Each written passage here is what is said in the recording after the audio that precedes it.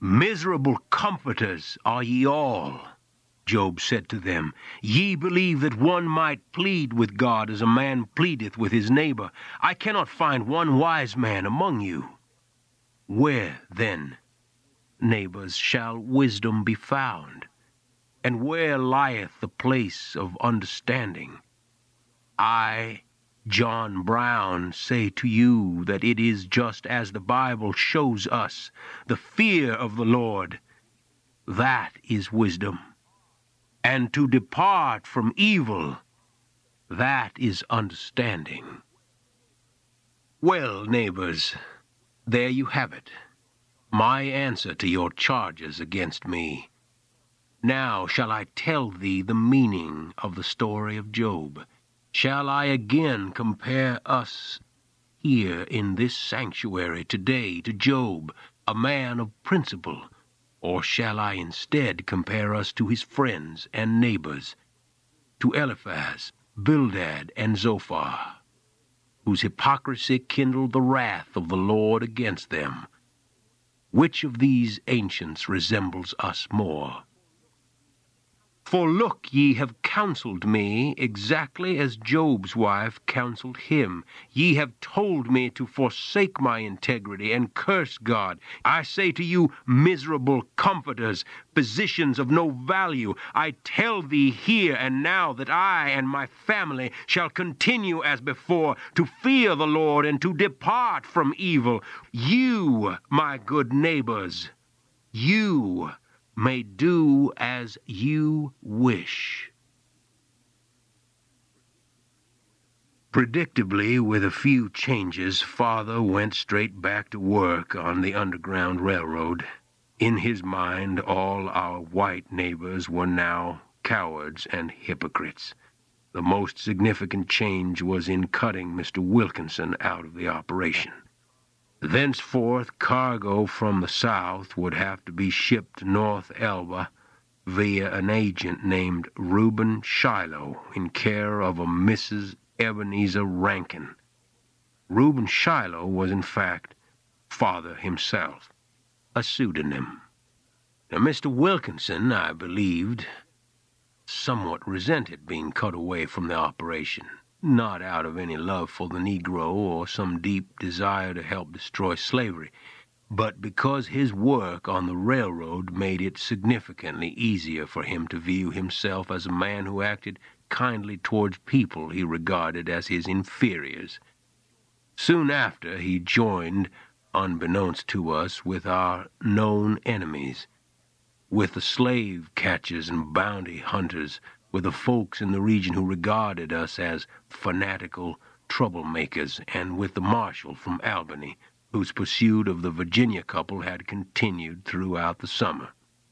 Meanwhile, we were moving regular shipments of human cargo between Long Lake and North Elba, and due to the rising vigilance of the authorities and the greater presence of slave catchers, our cargo was increasing significantly in volume and degree of risk. Twice we were accosted by law officers, but on both occasions our wagon was empty, and after suffering a brief and surly interrogation, we were allowed to continue. Nonetheless, we were ready for the worst, although we weren't actually pursued at any time and weren't obliged to fire our weapons. There was always the danger of betrayal and discovery. People would look up from their work in the fields and stare at us as we passed by, or peer out the windows of the bedrooms late in the night when the loud rattle of the wagon disturbed their sleep. Those people must have known who we were and what we were up to. Our operation, however, was narrow, secretive, and private, cut off from the communities that surrounded us, cut off even from the rest of the anti-slavery movement. It was as if our little four-man operation were the entire anti-slavery program for America. We lost sight of the larger picture because we were obliged to respond constantly and quickly, day in and out, to the immediate needs of desperate people who had entrusted their lives to us. We operated without reconnoiter and in the absence of intelligence. Thus we were not prepared the reappearance one hot August afternoon of Marshal Saunders. He arrived in the company of a pair of deputies bearing testimony from Mr. Wilkinson, who had accused father and me and two unnamed Negroes presently residing in the vicinity of North Elba of having aided and abetted the escape of the indicted murderers, James and Emma Cannon of Richmond, Virginia. The officers came up on us shortly after we had returned from a two-night run to Port Kent with 4 Maryland Negroes. We were standing outside the house by the water trough, stripped to our waists, washing ourselves. Father looked up at the 3 men, who sat relaxed and open-faced on their horses as if they meant us no harm. Marshal Saunders got straight to the point. "Mr. Brown, I have not come here to charge you and your son with anything. I'm here peaceable. But I do need to know the names of the 2 colored men who helped you carry the cannons through here. It wasn't but a month ago," he said with a slow smile. "You no doubt recall their names." "If we helped anyone named Cannon, I don't recall that we did. But if we did, then my son and I did it alone. Wilkinson is a liar." Marshal Saunders said, "I'm going to assume, Mr. Brown, that you and your son here didn't have no notion that the coloreds from Virginia was murderers, all right? Your Negro associates, however, probably knew better. They have their little secrets that they keep from us," he said sourly. His aim was to cut a deal with our friends, the same deal, he said, that he was cutting with us. If they could give him some small help in locating the cannons, he wouldn't press charges against anyone up here in North Elba. You understand what I'm telling you, Mr. Brown?" The father stared up at the man in silence. The horses shifted their weight, sweating under the sun. "Certainly I understand," he finally said, "but I will not help you, sir. My son and I, if indeed we did help some poor Negro slaves escape from some Southern slave master, then we did so on our own." The burden of proof lay with the marshal, father pointed out, and he believed that giving a stranger in a strange land a ride in your wagon was not yet illegal in the state of New York. Father said, "You don't know who you are looking for, except on Mr. Wilkinson's perjured say-so, and I can't help you, and if I could, I tell you frankly, sir, I wouldn't. Find your Negroes on your own," he snapped, and he turned and walked towards the house. "It could all unravel on you, Brown," the marshal called after. "I might bring Wilkinson himself up here so he can identify the 2 niggers for me, and when it comes to saving their own dusky skins, who knows what them fellows'll say then?" Father wheeled and glared at him. "Do as you wish. Bring Satan up from hell if you like, and have him pick a pair of Negroes from the crowd for you. I'll not help with work like this." There followed then a rapid succession of events, and it seemed at the time that there was nothing we could do to stop or deflect them. That same evening father bore us the news that when Marshal Saunders had earlier interrogated us, he had not told us that he had brought Mr. Wilkinson with him and had kept the man hidden down a road a ways from the farm. The old man had learned from the folks in Timbuktu that the marshal and his deputies had gathered up Mr. Wilkinson from his hiding place, and the 4 had ridden over to the Negro settlement, where the traitorous villain had identified Lyman Epps and Mr. Fleet as our cohorts. Then, despite Lyman's and Mr. Fleet's insistence that they knew nothing of the whereabouts of the couple wanted for murder, the marshal had placed both men under arrest and had marched them off to Elizabethtown, where, said father, they were probably, even as he himself spoke, being placed under lock and key. as if the two had been returned to the manacles of slavery. "This shall not be allowed to stand," Father bellowed. When morning came and Father and I were preparing to leave for Elizabethtown, who should arrive at our doorstep but dear John and Jason, my beloved brothers. It was a great reunion for us all. With the sudden arrival of John and Jason, a day that turned out to be tumultuous and ultimately tragic began as a celebration of familial warmth and union.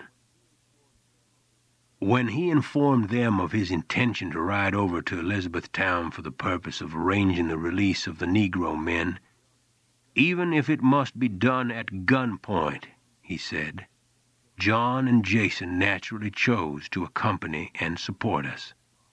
We had not planned to stop in Keene, which we reached by noon, but as we passed by the run-down farm owned by Mr. Partridge, Father suddenly determined to pull up. "I believe I have some business with that man," he grimly announced, and pulled into the yard and dismounted. We followed, but did not get down from our horses as he crossed the yard, strode across the porch, and rapped loudly on the door. There was a single saddled horse at the porch rail, a bay that I thought I recognized, but could not be sure until the door swung open, and I saw Mr. Partridge's long, dark, gloomy face, and behind him glimpsed the grizzled face of the slave-catcher, Mr. Billingsley. Billingsley darted into the darkness of the room, but he surely knew that I, and probably Father, had spotted him. This was a dangerous situation, and I jumped down from the wagon and signaled to John and Jason, who dismounted and joined me at the porch steps. "What do you want here, Brown?" Mr. Partridge said, his voice shaky with fear, as the three of us came to stand behind Father, each with a musket in hand. Father, too, had his gun slung under his right arm. "I've come to redeem my clock," Father announced. He reached down into his left pocket and drew out some coins which he held in front of him until Partridge unthinkingly extended his own palm.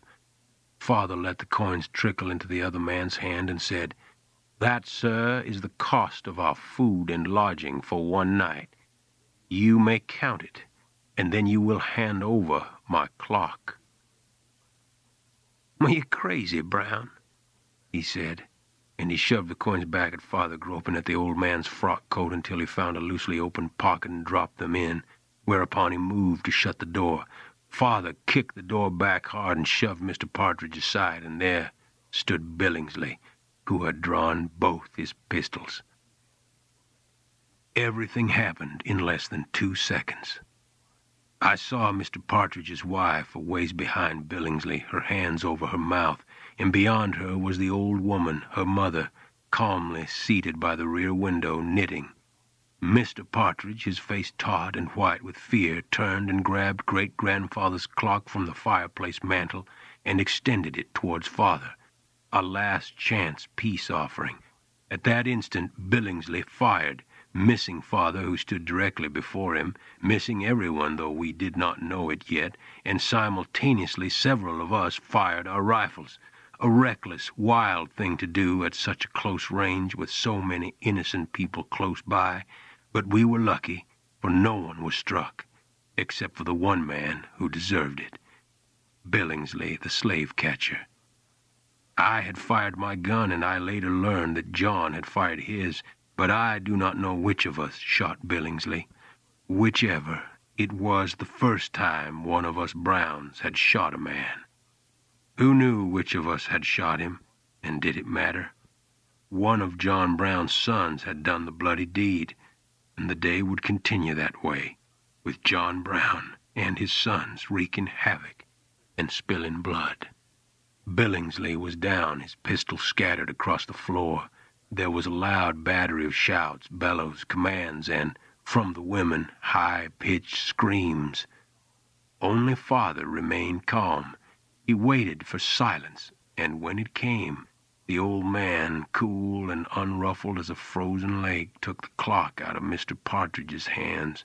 Then he looked down at the bleeding slave catcher who squirmed and writhed on the floor in pain and said, in a clear, steady voice, "Mr. Billingsley, this is the second time that you are lucky that we Browns have not killed you.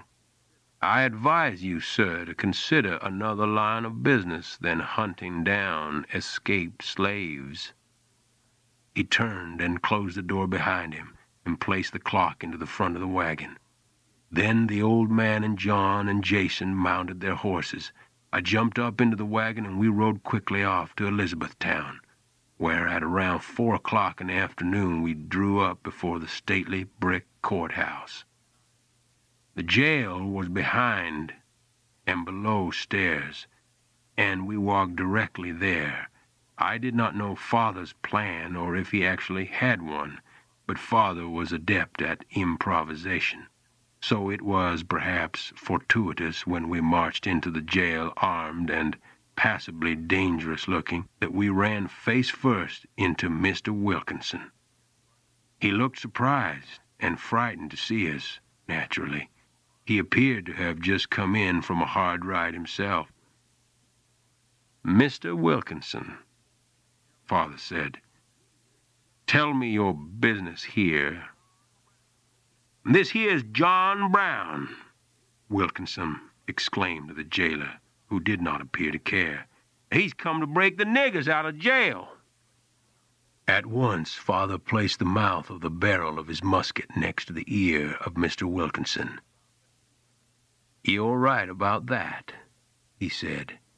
"Jailer, you can march back to the cells with my sons here and uncage the 2 colored men and bring them forward, if you will be so kind. Otherwise, I will blow this man's brains out." Mr. Wilkinson whimpered and said that he had nothing to do with their being jailed, that it was all the fault of Marshal Saunders. "Then what are you here for?" "Well, I come for my own business," he said. "You lie, Wilkinson." "Jailer," Father said, "tell me this man's business here. Now."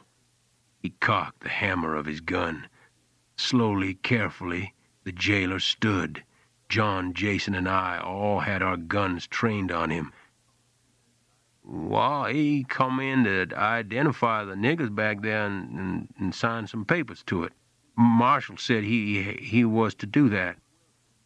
"Has Mr. Wilkinson so sworn that the men you have locked up for the marshal are indeed the fellows he says they are? Because I'm here to tell you they are not."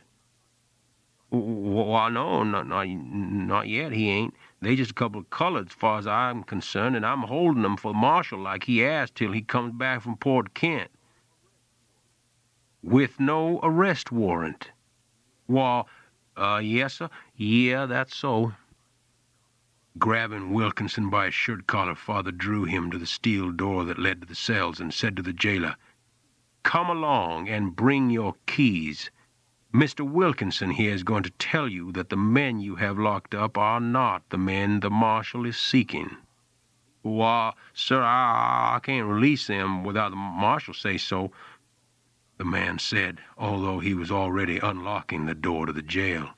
"You will do as I say," Father said. "Yes, sir, I believe I will," he said, and he swung open the door, and we all went straight away back to where Mr. Fleet and Lyman awaited us. "Mr. Brown, we are mightily relieved to see you," said Mr. Fleet. "Well, this ain't legal, you know," the jailer said to Father as we all marched back out to his office. Father still held Mr. Wilkinson by his shirt collar and had his gun tied against the man's ear. "Just don't try to stop us," said Father, "and no harm will come to either of you." He let go of Mr. Wilkinson and lowered his gun, and we did likewise with ours, and with Mr. Fleet and Lyman in the lead, made to leave the jailer's office. John was the last to depart, and when he turned to draw the door closed, he told us later he saw the jailer extract a handgun from his desk, and he shot the man. "Go!" John shouted, and we ran. "He pulled a gun!" I leapt into the wagon seat and grabbed the reins, and Mr. Fleet and Lyman, their faces filled with fear, jumped into the back. Father, Jason, and John mounted their horses, and we all broke for the road out of town. When the wagon passed the open door of the jail, I looked to my side and saw the jailer come to the door. He had been wounded in his left arm, but he held a revolver in his right, and he aimed carefully and fired once. And then we were gone, the horses pounding up the road heading north out of town. It was not until we had run nearly a mile that I took it into my head to check my passengers, and I saw with dismay that Mr. Fleet had been shot in the chest. Lyman sat ashen-faced and expressionless beside him, looking out at the passing scenery as if he were alone. "Oh, Lord," I cried, "what have we done? What have we done, Lyman?" "It ain't we that killed him, Owen." Then Father and John and Jason appeared on horseback beside the wagon, and they looked down and saw what had happened and grew dark with anger and sorrow, especially Father. "Bring him on back to Timbuktu, where he can be dressed out for a proper burial. I only wish it were the slave catcher who was dead, not the slave." "Mr. Fleet was not a slave, Father," I said. "We know that, Owen. We know it. But those other fellas don't." He clucked his horse, and we made our way back to North Elba. Despite their astonishment and sadness on learning of the death of Mr. Fleet, our family was overjoyed, of course, to see us return to the farm that night uninjured, and Susan wept with relief at the sight of her husband freed from jail. However, their anxiety had been greatly increased that afternoon by a piece of intelligence they had received in our absence from Captain Kiefer. He had sent his eldest son down to warn us that Marshal Saunders had come looking for the cannons in Port Kent, and to inform us that in truth Captain Kiefer had not transported the Negro couple to Canada after all. Further, the two had been surprised in the kitchen of the Quaker's home by the marshal, and the man had promptly arrested the couple and was now transporting them south to Albany, whence they would be returned to Virginia, there to stand trial for the brutal slaying of their master. "What? How could that be?" Father demanded. "He deceived us. The Quaker lied. Good Lord, is there no one on this earth we can trust?" Patiently, Mary related to him what the boy had told her. His boat had been forced back by a sudden, dangerous turn in the weather, and by the time Captain Kiefer made a second attempt to take them into Canada, his Underground Railroad operatives on the border had been notified by Canadian authorities that the couple was wanted in the United States, and they had refused to accept them. Not knowing what else to do with the couple, Kiefer had brought them into his own home and had attempted to hide and protect them there until he could arrange to move them into Canada by some other means. Most of the villagers in Port Kent were soon aware of the presence of the Negro couple and did not object, and consequently Kiefer had grown careless as to their easy coming and going about the place. Thus it was not difficult for the marshal and his deputies to take them by surprise. Father sat heavily down at the table and sighed. I sensed that he was giving something up. John and Jason and I glanced at one another nervously. What now? "Everything seems to have come undone, doesn't it, children? Our neighbors have abandoned us. Men have been shot, and now those whom we would assist in their plight have been captured by the enemy and taken off south to be hung, or worse. Oh, I can barely think of it. John says I must return to Springfield," Father said. In a calm, low voice he explained that he was needed there to settle some tangled disputes between the woolen buyers and the sheep farmers in Ohio and our main support, Mr. Perkins. It had seemed a bad idea to Father at first. Now I don't know. Maybe he's right. I had hoped to be needed more here," he said, and he sighed heavily again. "I think our Negro friends in Timbuktu, like our white friends here in North Elba, will no longer want to work with us. What think you, Lyman?" Lyman looked up from his plate, chewed silently for a moment, and finally said, "Yeah, Mr. Brown, I can't speak for them other folks, just for me and my wife here, and we're going to do whatever you decide you need us for. You and your boys, you got me out of that jail today, and if it was me instead of poor old Eldon that got killed, and he was the one sitting here tonight eating supper, I know he'd be telling you the same thing. But them other folks over at Timbuktu, they're probably going to want to lay low for a spell, sort of play possum, you know. They got to, Mr. Brown. You can understand that.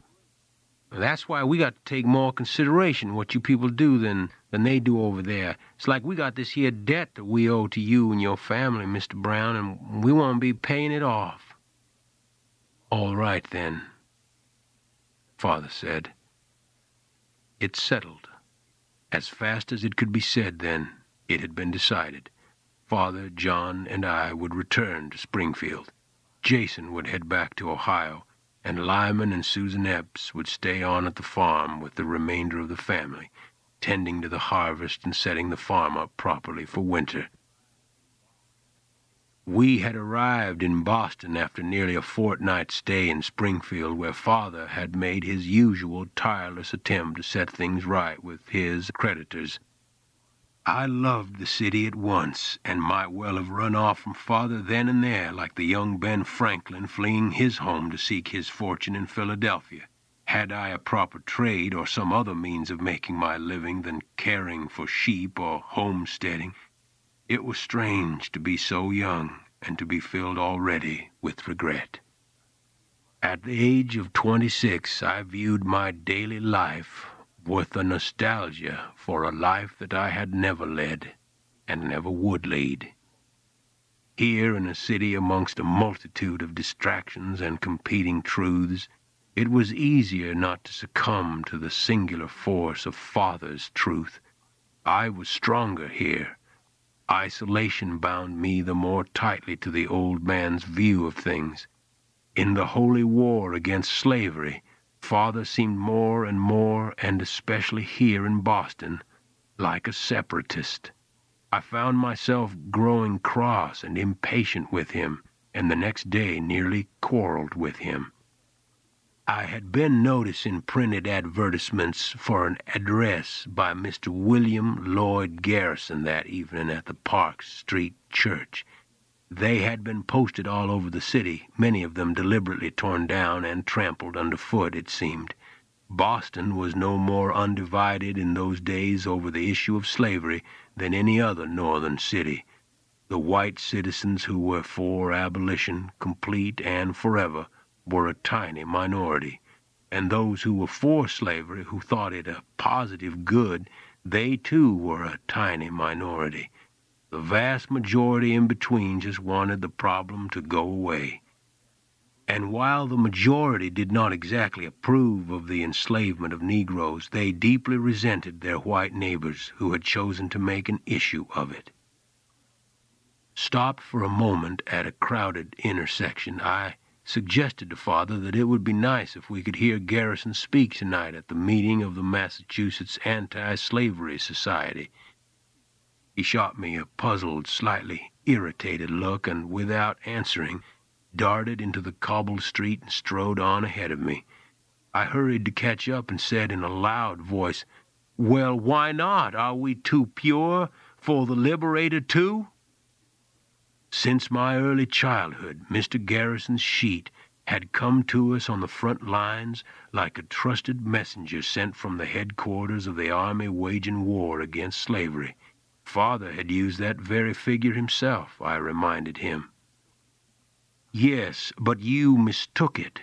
I meant it as a criticism of these pacifistic society men and women.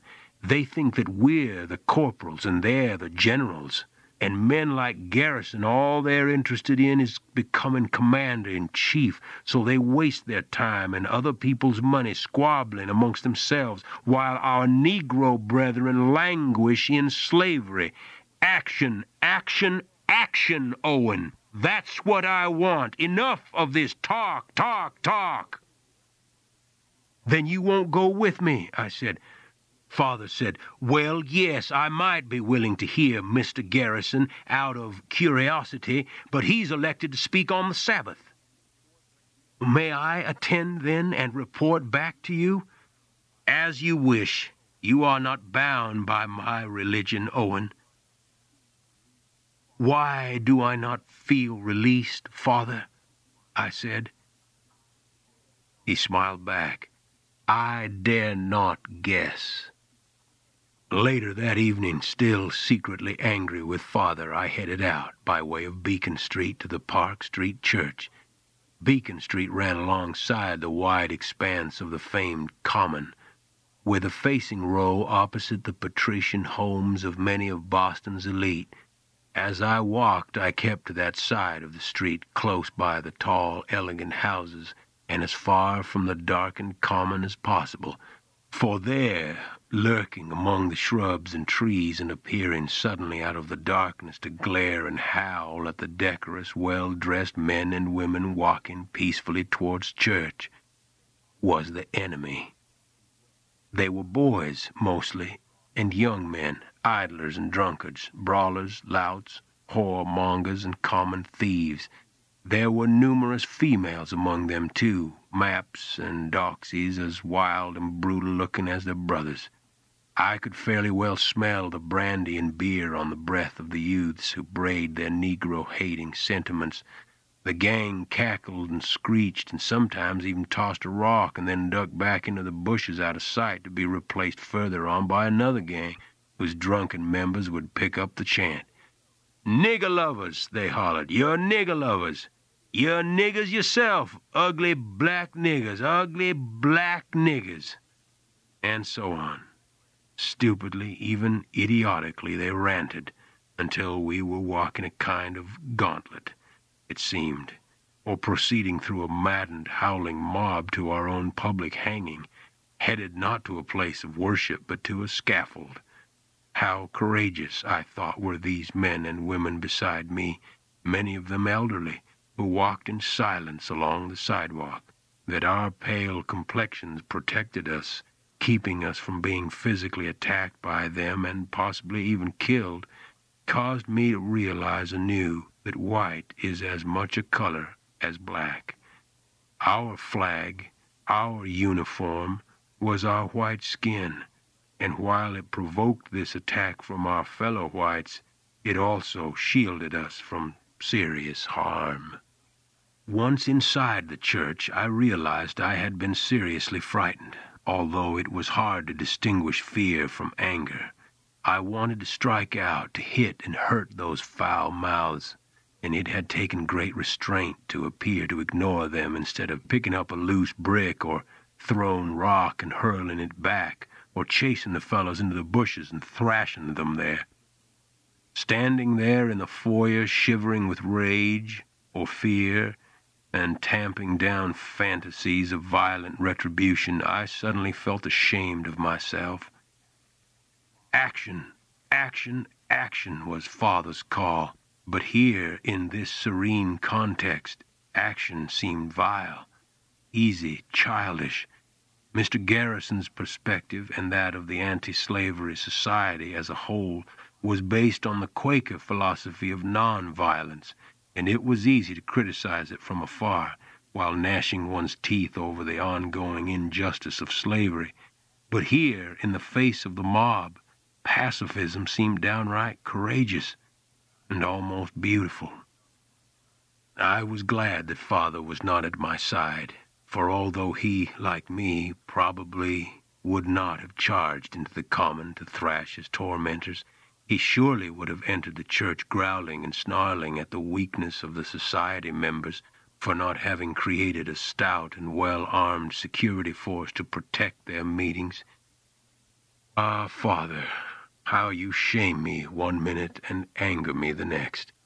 How your practical wisdom, which at times borders on a love of violence for its own sake, challenges my intermittent pacifism, which borders on cowardice. Your voice stops me cold and then divides me. One day in one context I am a warrior for Christ.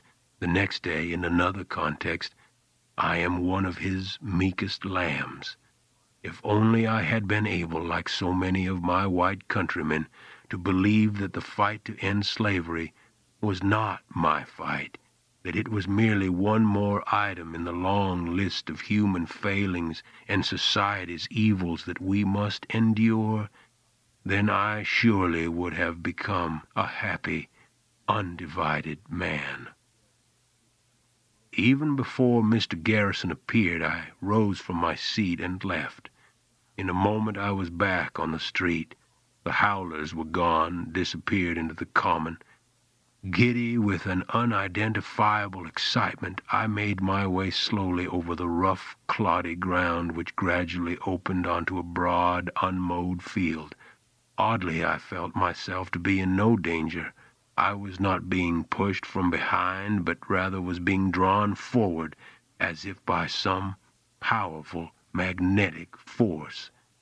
Suddenly I felt free of father, free of the force of his personality and the authority of his mind, free of his rightness.